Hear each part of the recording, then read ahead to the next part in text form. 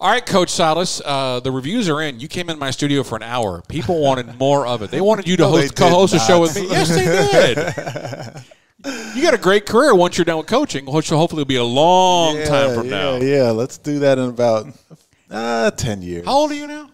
I'm 49. Oh, there's no way. My last year of my 40s. I got to live it up. I think I'm the second oldest person in the traveling party now. Because, of course, Luke is like old enough to be my great-grandfather, so I just tease him.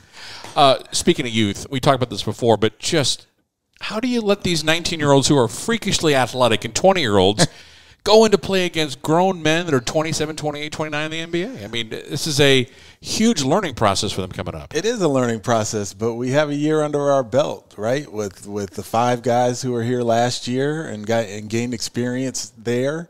And then we're adding 4 new young guys in. But, yeah, you just learn and you teach, you learn, you make mistakes, you learn from your mistakes, you have victories, you celebrate the victories, and just take it day by day. If we look at it as an 82-game process, then that makes it hard. But if you take it day by day, practice by practice, game by game, then you got something.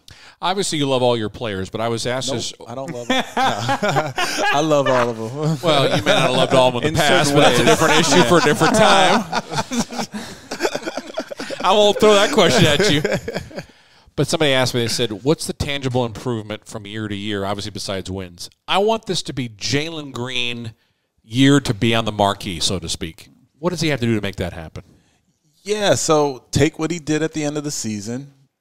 Take the improvement that he made this summer as far as his strength. He, as you see him walking around, you probably don't see a bunch of muscle that he gained this summer, but he gained a bunch of strength. And him being able to hold his ground offensively and defensively. And for us as a group, we have to do a better job with our spacing so he has more room to get to the hoop, make plays for his teammates,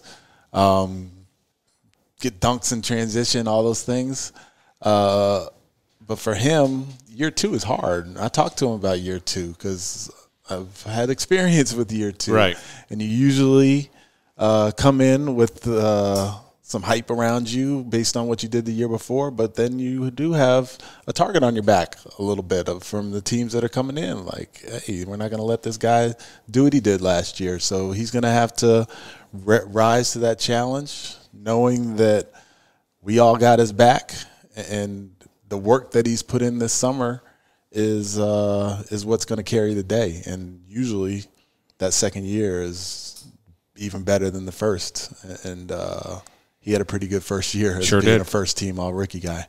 You talked about getting some space. I think Jabari Smith should help out with that. For sure. How much have you thought? I mean, obviously you've thought a lot about using him in pick-and-pop situations and those types of things as far as spacing the floor. Yeah, so there's 2 ways for him to space is when he's at the 4, and when he's picking and popping at the 4, he'll have less opportunities because they'll most likely switch. So when he's at the 4, him spacing beyond the 4-point line on our court where his defender has a decision to make. Is he going to help on those guys driving the ball since there will be more space on the floor, or is he going to be hugged up on Jabari because of his talents where we can turn the corner and get into the paint? The other way he can get to his pick and pop is playing the 5, and he will play some 5 this season where it won't be a switchable situation for those guys. And if they're not going to switch and he's popping back and he's stepping into that shot with rhythm, it's really good for him because, yeah, it's going to be tough initially for him to get all the shots that he wants just because of the position and the switching and all that. So he has to learn that. But the thing about Jabari, he can defend right now. Right now. How nice is that? Yeah. He can defend his guy. He can defend multiple positions. He has defensive instincts. We saw some of the blocks he had in Summer League, and he's so long and quick that great hustle too. Yeah, and competitive and all that. So I can't be more excited about him on the defensive end, and the offense will come. Speaking of the 5, Alpi played some overseas hoops as of late, and all the Rocket fan sites just send pictures and videos and whatnot. I mean, I take that with a grain of salt, but I'm just a fan. So what do you take out of it? A lot. He was on a very good team.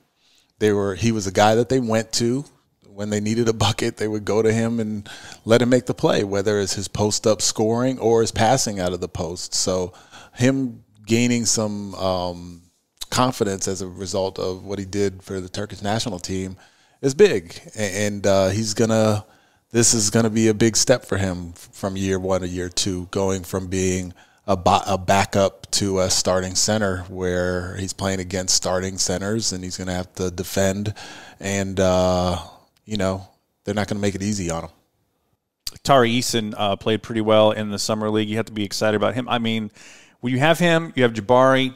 KPJ's pretty good defender. Jalen Green's improving. Feels like the defense is going to be a lot improved this year. Yeah, it will be. It will be. These guys are competitive. And more switchable, probably. Definitely more switchable. When Alpe's out of the game, we could be definitely more switchable. But we just need to try harder. And that's going to be up to me to make them try harder. So I'm not afraid of that challenge at all. And they understand the importance of it. And a good defense leads to a great offense to where you can get the ball up the floor quickly. And that's what we want to do. We don't want to be playing against set defenses, so we need to get stops. And the biggest part of getting stops is getting rebounds. So that's where the length of Alpe and the length of Jabari and the athleticism of Scoot and Jalen comes into play, to where when we can rebound the ball, we can just go. Final thought, the team unfortunately led the league in turnovers, I think, almost from the jump, and that has bugged you and bugged all of us.